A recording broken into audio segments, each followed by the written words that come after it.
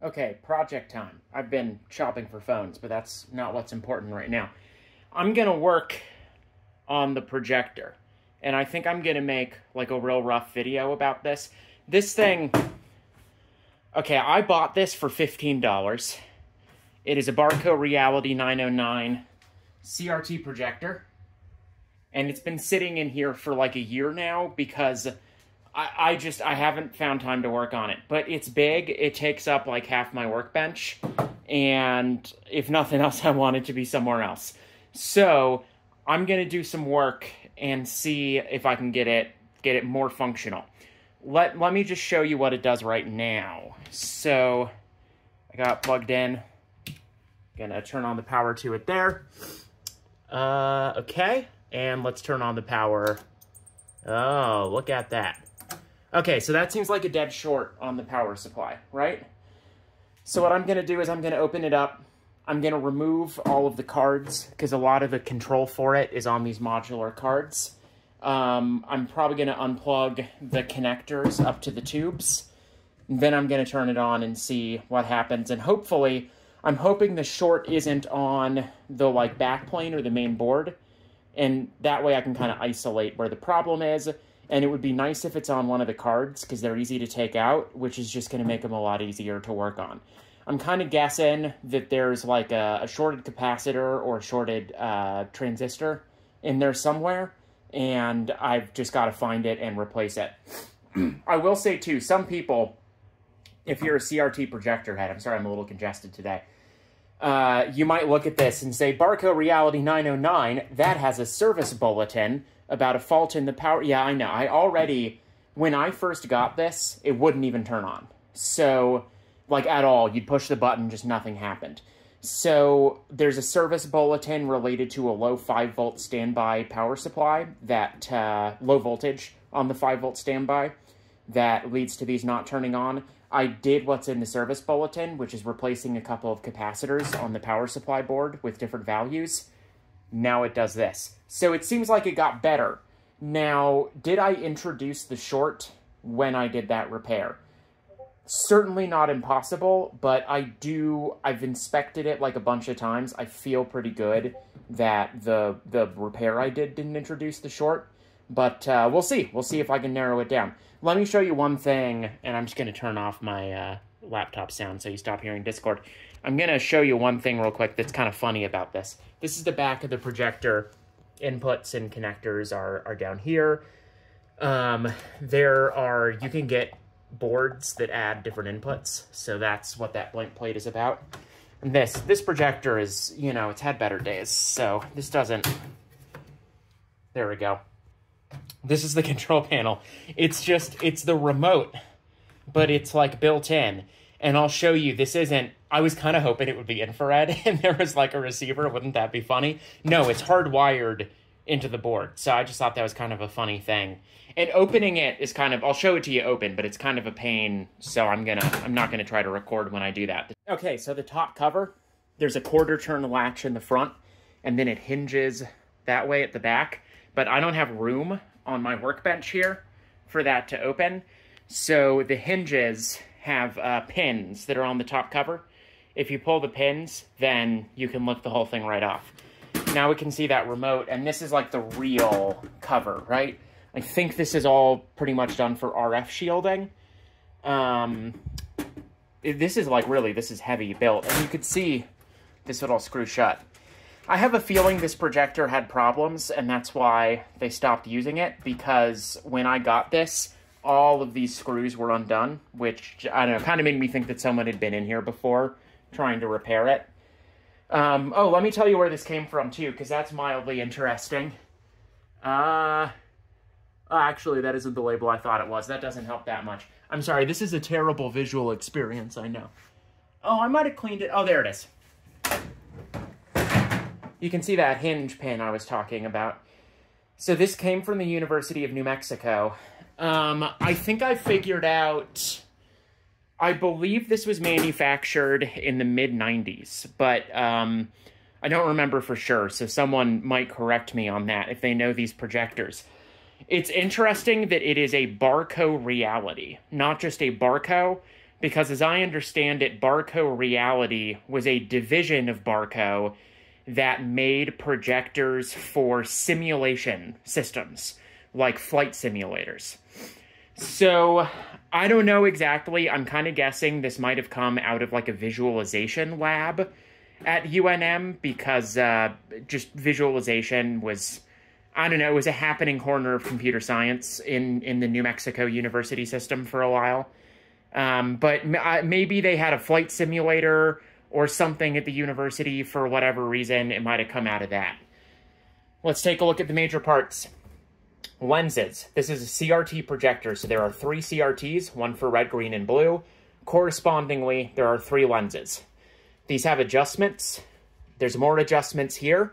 These adjustments are for something which is called, does it say here? I believe it's Schampflug or something like that. There we go. Schampflug. It's a German word, I guess. That has to do with the convergence of the lenses. So basically, if they're all lined up with each other, right? I don't know how to do any of those adjustments, but like this thing won't even turn on. So we'll cross that bridge when we come to it. I have been warned when I did some research on this projector, because this is a BarcoReality 909, it is likely that it is designed for a spherical screen, which means I believe that the geometry of the lenses is a little different than a projector that was made for a flat screen. I think because this has these nuts for adjustable Schampflug or whatever, I think that it's possible to adjust this projector to converge on a flat screen probably, but I really don't know much about that. That's just like a little bit that I picked up. So once again, if I can get light to come out of the front, I will be happy. Getting it to actually focus on a screen, if there's electronics problems, that can make it difficult to converge too, because I think it's analog timing internally, so like, you know, problems for later. This cover opens up, and we get the CRTs. Okay, so you can see there's 3 tubes. One of the problems with these projectors is that the CRTs burn out over time. They don't really burn out. I think the phosphor kind of wears away, and their lumen output drops. And replacement tubes, number one, I'm pretty sure not being made anymore. Number two, they're expensive. Even used ones I think can be over $1,000 usually. So let me tell you, I really don't have a way to use this projector. I want a CRT projector so much, which is why I bought this, but it's just so big. I don't think I'm going to replace the tubes in it, but if I can get it to turn on, no matter what happens, I think I'm going to sell this. It's just, I would like to sell it after I get it working and not just sell it for parts. There are, I think, still kind of a community of people who really love these projectors, and people might be interested in just buying the parts out of this. I don't really know. It's so heavy. It weighs, I think, 110 pounds is what the spec sheet says. Shipping it would cost quite a bit. I might end up ultimately giving this to someone for the price of shipping. I'm just not sure. Hey, if you want it, let me know. But man, I would love to see it working before I do that. So anyway, the tubes, I don't know if the tubes are good. We'll take that on if we can get it to turn on. I think replacing them is kind of a pain too. I can kind of see, yeah, like they're not really connected to anything in the back. I think they're actually sort of glued on at the front, and so replacing them requires like cutting them out. I think it's a little bit of a complicated process, but problem for later. I believe that is the high voltage flyback power supply, so it's spicy, I guess is a way to describe that, because I think these get like kilovolt bias power. You can see some coils. I think those are like accelerator coils, but I'm not, don't test me on my CRT theory. I don't know it that well. And then I believe the boards at the back are actually the like beam steering modulators, along with the electron source. There's a lot of high voltage up here, so this has been off for a long time. Well, I guess admittedly I just turned it on. Would that have charged the capacitors? I don't really know. I'm not going to touch anything right now, out of caution. I also believe that these tubes emit some X-rays when they're operating, so it may not be a good idea to operate this with this cover open. I've kind of wondered if that's part of why there's 2 separate covers, but I'll just be cautious there. So, this cover. Wiring to the remote. Goes through there. Maybe you can kind of see how it's, not really. But these are the modules I was talking about. So there's a website, Kurt Palm, the Kurt Palm forums. Kurt Palm was like, I think he ran like a home theater integrator and kind of specialized in these projectors. And now his website has just kind of become the like headquarters for CRT projector enthusiasts. I was able to get this like zip file with like thousands of pages of PDFs about this projector. There's service manuals, there's diagrams. So I feel like I have all the information I need to correct or to repair this. What I don't have is the skill. Like serious electronics repair is not something that I've ever really done before. I feel like I've picked a bit up from YouTube videos, but, you know, I feel like I've picked a bit up from YouTube videos about flying helicopters. So we'll see how far that actually gets me. I'm hoping it's just going to be like a basic thing where one of these boards has a dead short. I can find whatever component it is and swap it out. Because of all those manuals, I figured out what all these boards were. I don't have the manual up right now. I wasn't that prepared, so I'm probably going to screw this up. But I think these are pretty much power supply stuff. I think this one is the main switch mode power supply. And I think this one is like a switch mode power supply for something else, maybe about running the tubes or something. I'm not 100% sure. But then these boards are processing. So I believe one of these is the vertical deflection card. One of them is the horizontal deflection card. So they generate the vertical and horizontal signals that go to the tubes to steer the beam. And then I think one of them is just like a video processor. This has a few different kinds of video inputs you can see, and I think that does all the just like analog conversion to drive the deflection cards from different video inputs. And then I believe one of them is the control card, basically. There's a board down there that they all plug into, but I think that's basically just backplane. I think from the manual, I even figured out what those are. I think you can see there's an infrared receiver for an actual remote. I think that's actually like a power supply for the cooling fans or something like that. What else is there that I can say right now? I don't know. Oh, one of the cool things about these projectors, I'm not sure, but I think there's a good bet that this projector could do 1080 high definition. At least at 30 frames a second. I don't know about 60. But it doesn't have an input for it. There are like RGB-HV inputs that I could use some sort of converter with. But I think there's also like maybe a first party. I think there's at least an aftermarket card you can put in that gives you an HDMI input. You can see there's an empty slot there, which is for some sort of optional feature this doesn't have, which I think would generally be more types of video inputs. But yeah, that's where we're at. These cards, they kind of lever, if I can figure out the right way to do this, there we go. They kind of lever out for service. And I'm actually going to have to leave that one in because, well, I'm just going to pull everything. I'm going to push the button and I'm going to see what happens, which I believe will be nothing because this is the main power supply. But we'll go from there. Speaking of service bulletin, this is the card with the service bulletin, but that I did not do. So someone has already been in here and done some repairs.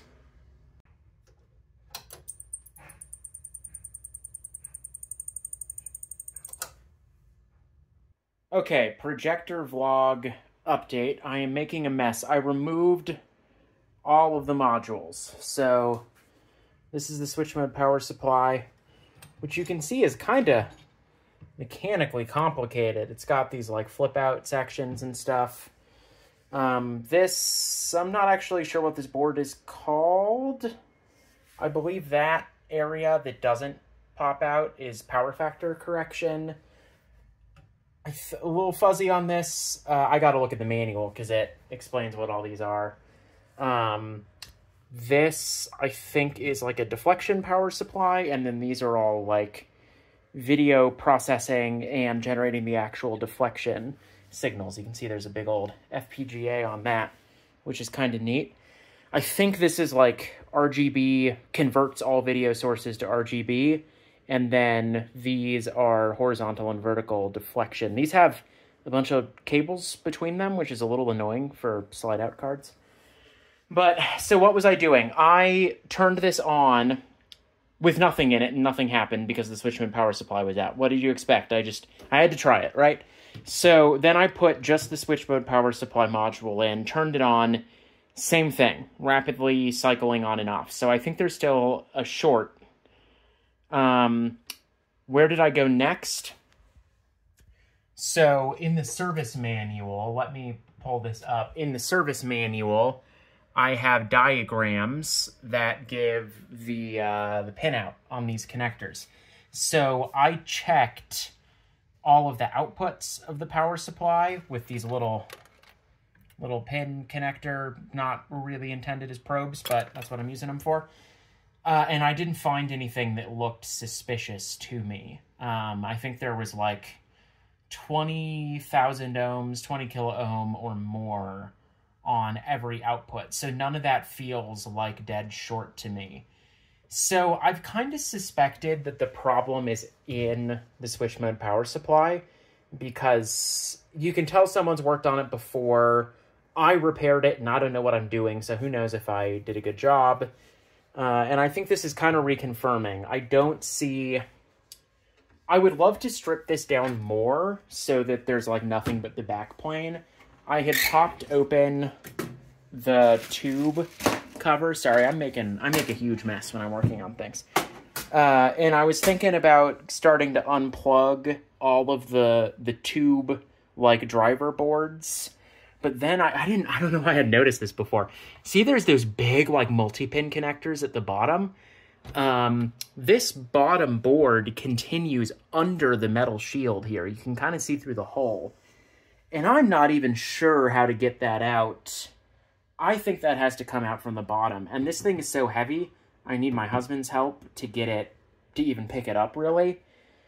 So I don't want to take that out. That seems like a big hassle. But the fact that I don't find anything near a dead short on any of the... These have like washers on them that get... There we go. It doesn't want to close. The fact that I can't find anything that looks like a dead short on any of the outputs of this board make me think the short is more likely on this board. So, and there's a bunch of like power switching MOSFETs on this. I think they're the kind of thing that would seem like a likely source of trouble. So I am going to put back in the other modules just to clear out my workspace. Then I think I'm going to start probing for shorts. I have a whole circuit diagram for the power supply. I mean, that's like what's in the manual here. I think not. I don't think I know what I'm doing well enough to like interpret that circuit diagram that well, or to like use it to figure out what I should be testing. So I think I'm gonna just kind of poke around, see if I can find any shorts on the output sides on this, and that maybe then I can trace those through the wiring diagram and it'll give me an idea of what components are possible culprits. That's the plan. I'm learning this as I go. Okay, so this is embarrassing. I did the service bulletin to the power supply like 3 or 4 months ago. And then it did this thing where it was cycling when I turned it on, and I haven't really worked on it since. And so, like I told you, I pulled everything out. I was doing all this resistance checks. I pulled this board out, just the switch mode power supply module, and I was looking all over it. I was checking the resistance across all the output pins, like maybe I can find a short. Everything looks fine. And then I look in there, into the middle, and there's one of these, you know, this kind of cable. Not that one, but there's a bunch of little yellow wires with a connector. It's just hanging in there, not hooked up to anything. And I said to myself, I wonder if that's important. So I flipped out the little daughter board where I had done the repair and looked at the bottom. And sure enough, there was the connector with nothing plugged into it. Hooked those wires up, put it back together, put it back in. And now look at this. Solid red light. We're in standby, baby. So I think the whole time after I did that power supply repair. The only problem is that I forgot to hook one of the connectors back up. That's why you should just look at everything carefully before you put too much effort into anything else. Okay, so I gotta stop that or I'll get in trouble with YouTube. Let's turn on the power switch. Let's actually turn it on. I just turned it off. Okay, we got a red light, which means we're in standby. That's good. I just closed the top cover up. I actually found in the service manual, there's kind of a neat thing. There's a jumper in there on the power supply. You can put in that totally disables standby mode, so it just turns on when it gets external power. It's kind of nice that they gave you that option, but this one isn't set up that way, so it turns off. So here's the thing. I'm going to push the button on the remote, try to turn it on. Let's see how wrong this goes. Nothing. Nothing at all. Okay. Yeah, I think it's refusing to leave standby. So, I like this, though. This puts our problem in a more normal place, right? This is less like it's shorted and more like something just doesn't work, which I feel more equipped to contend with. I'm trying to think of what I should do next. We're in standby. Standby power clearly works. Pushing the remote button isn't doing anything. One wonders, does this remote work? Should something light up on it? I don't really know. Let's open this cover again and look at the lights. There's like diagnostic lights. You can see the red one, obviously, that says we're in standby, but I'm looking, this board has a bunch of LEDs on it and they're just all off. There's like one LED for every power rail on that. I need to look in the manual and find out what this board is, because it's got something to tell us. Hold down, on long, off equals short, SMPS on off. I probably need to look at that. I should also just check just the dumb stuff, right? Like I should just make sure that this is hooked up right. That looks good on that end. I'll check the other end of where this goes. See if I can think of other things. I'm trying to remember, is this how it behaved before I did the power supply service bulletin? It may be that I didn't do anything by doing that repair in air quotes. Now I checked, the capacitor values that were there were not the ones that the service bulletin said to install, so the service bulletin hadn't been done on this projector. So I guess it's good that I did it, because projector won't turn on is one of the, one of the symptoms that the service bulletin was to address. So if nothing else, I have eliminated a problem. But I think I'm actually back at where I started, which is a little depressing, but I feel like that's better than where I was before I found that unplugged cable. Okay, I'm going to start looking closely at things some more, see if I can figure out where the cable goes. I might actually try setting that jumper to disable standby. Maybe that'll get us somewhere. We'll see. Okay, so we're going to continue a theme of my attempting complex diagnostics for stupid problems. When I was messing with it earlier, once I got it to go into standby, I was kind of looking, that looks like an LED, right? Shouldn't that, like, do something? It's off right now, but shouldn't that do something when I push the button? So I started reading through the manual, like, maybe I can, and sure enough, the user manual says when you push a button, that green light should blink. So I was like, well, maybe the 9-volt standby power actually doesn't work, and that's probably what powers the remote. So I decided to pull out the remote and test the, see if I could figure out the power going to it. I don't know if you can see the connector in the hole there that actually hooks, connects to the remote. I call it the remote, even though it's the one that's screwed to it. And sure enough, with the meter, it looked like there was 9 volts going to the remote. So then I put the connector back on, and I was like, well, I don't really know what else to try. And I was just kind of fiddling around, and I noticed, wait a minute, the remote's backlit. That didn't happen before.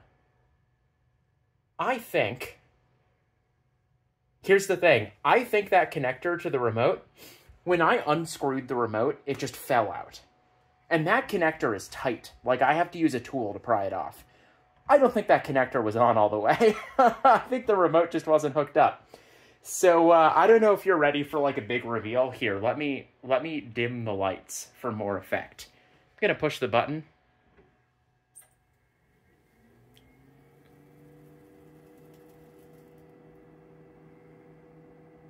Wait for it.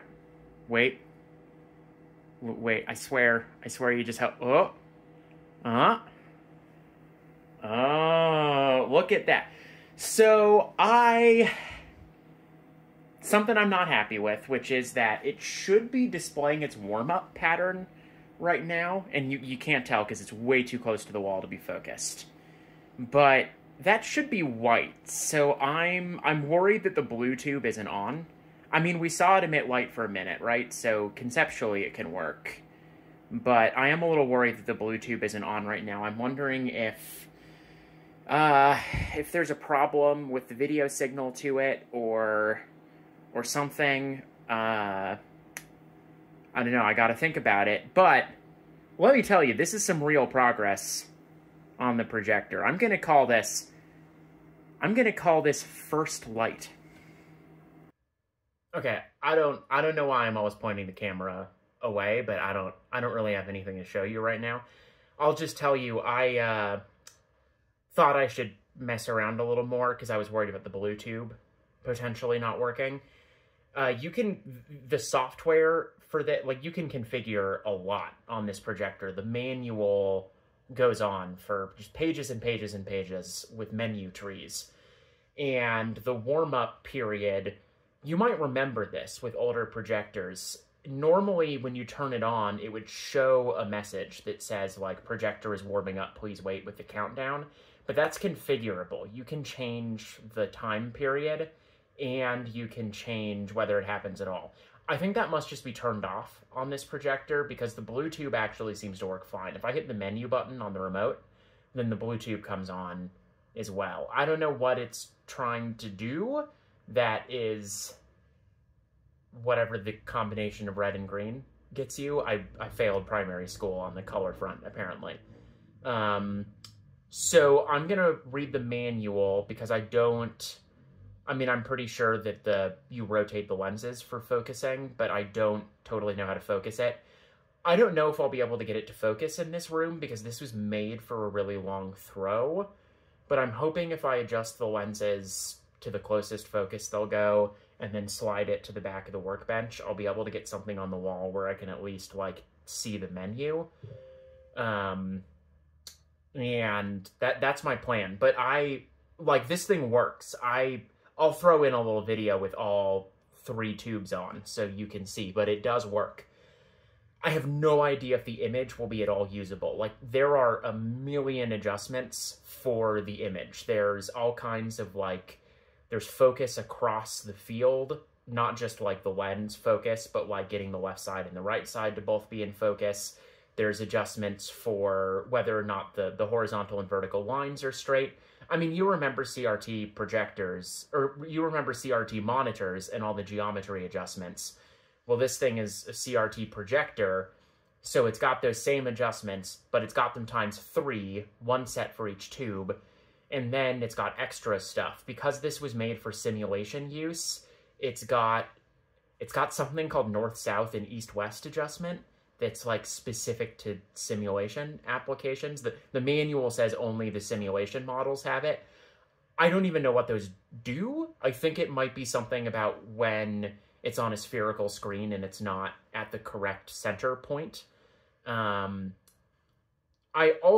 not totally sure, but I think this projector has the module installed for using multiple projectors in a grid and doing, like, a soft roll-off on the edges so you can get them to not look, you know, like they're overlapping so much at the edge.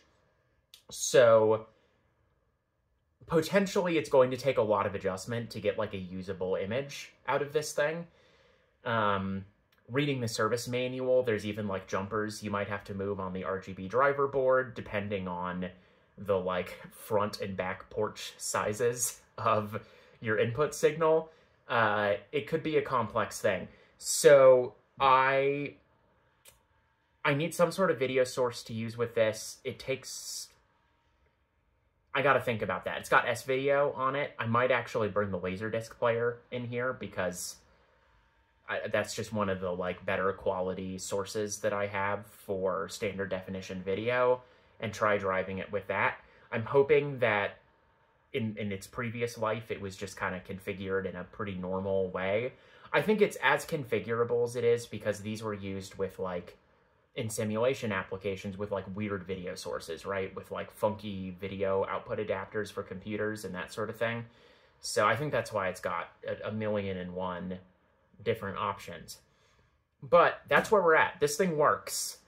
And it is very funny to me that as far as I can tell, all that was actually wrong with it, the one cable that was disconnected, I'm 99% sure that's my fault, because I had to disconnect that to take the power supply apart to do the service bulletin. So it's possible that when I took this home from the auction yard, the only thing that was wrong with it was the cable to the built-in remote control being loose.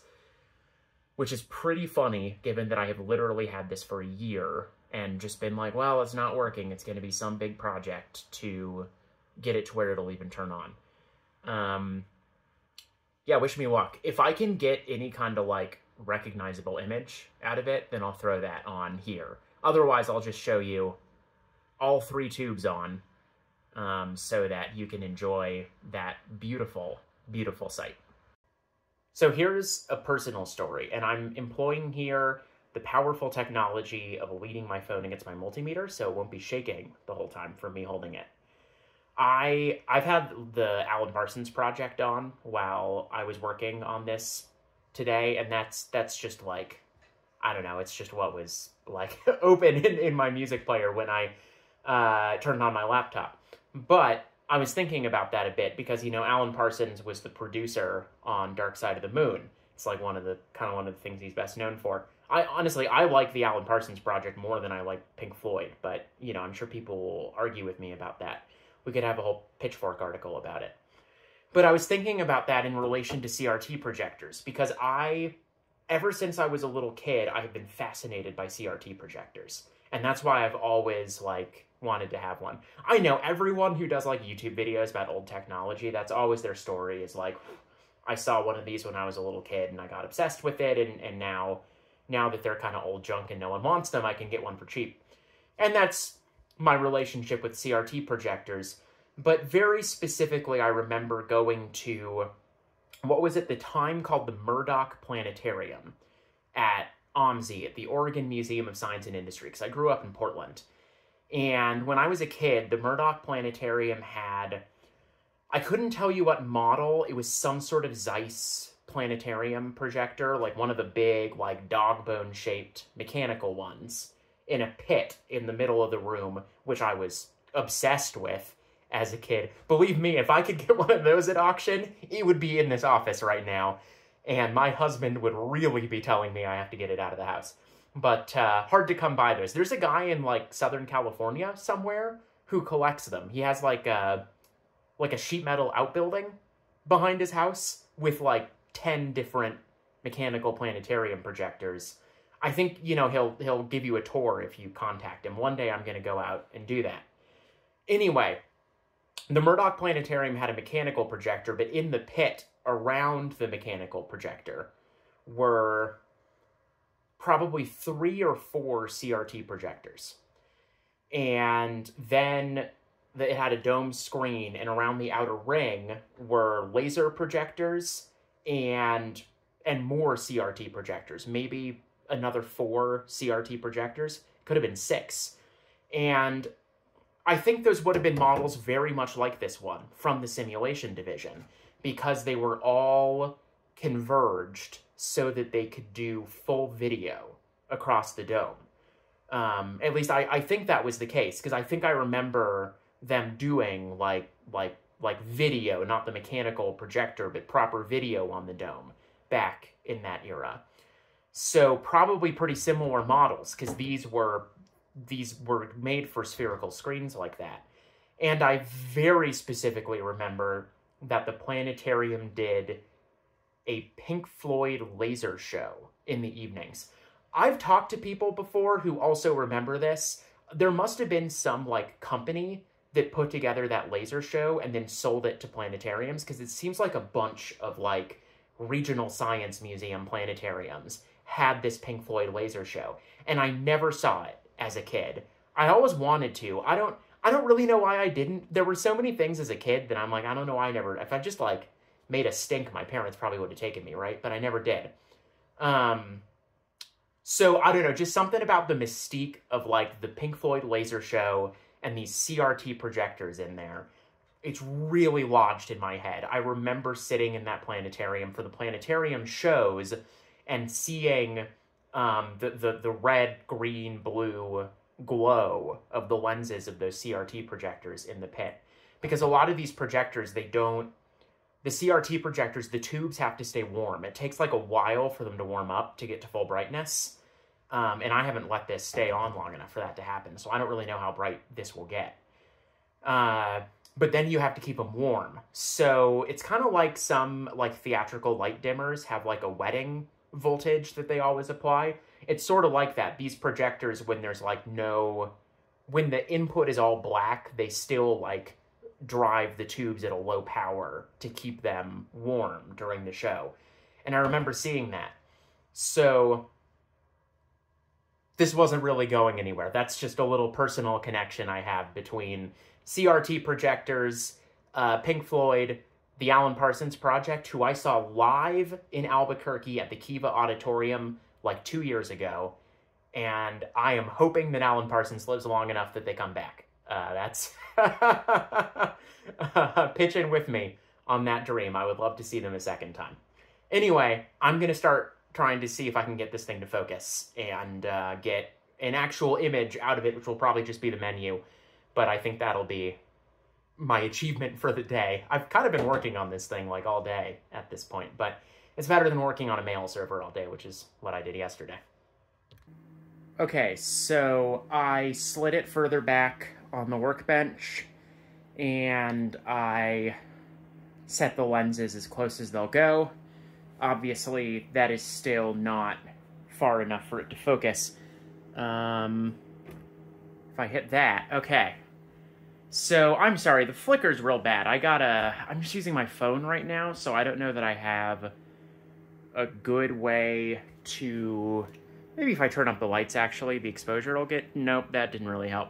I'm gonna have to figure out a better way to show you the output of this thing. But you can see that it is not converged in the least. So there's two things going on. Number one, it's just too close to focus. Number two, because there's three separate lenses, they're aimed angle-wise to converge at a certain distance, and it's too close. So I think if I get this pointed at something further away, I really doubt the convergence will be good, because this has been, like, I don't know how long it's been since this thing was last turned on, right? I believe, did I say this? I think it was manufactured in the mid-90s, but I imagine it's been sitting in a storage closet for a long time before I bought it at auction, and that was already a year ago. So, but it should get better than this.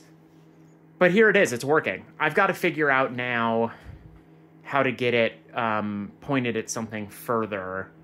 I might have to move it to the living room, which is going to be a big hassle because it's very heavy.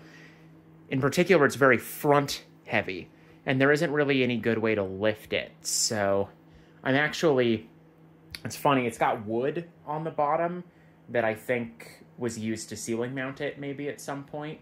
Although when it showed a Barco logo, it looked like it was right side up. So I think maybe it was most recently on it too. Anyway, the point is, I think I'm going to like figure out a way to mount some handles to it so it's easier to move. One of the tricks is that the center of gravity, because of the lenses, is very far forward. The manual gives a diagram, but the center of gravity is like almost to the front of the main case, which is just like a big thing that makes it difficult, you know, even for two people to carry, because like you can't really hold it from the side very well. If you hold it from the front, then that person has the whole weight of it. It's frustrating to move, but I'm going to figure something out. Let me show you, though, what was the real source of my enchantment as a kid. Isn't that just beautiful? Like, man, modern projectors, obviously they're brighter and smaller and cheaper and everything else than this thing, but they don't quite look like that, do they? Okay, I might stop working on this for the day because Sam is here, and it is time for his wet food, and he hasn't gotten it yet, and he is getting a little bit agitated about it.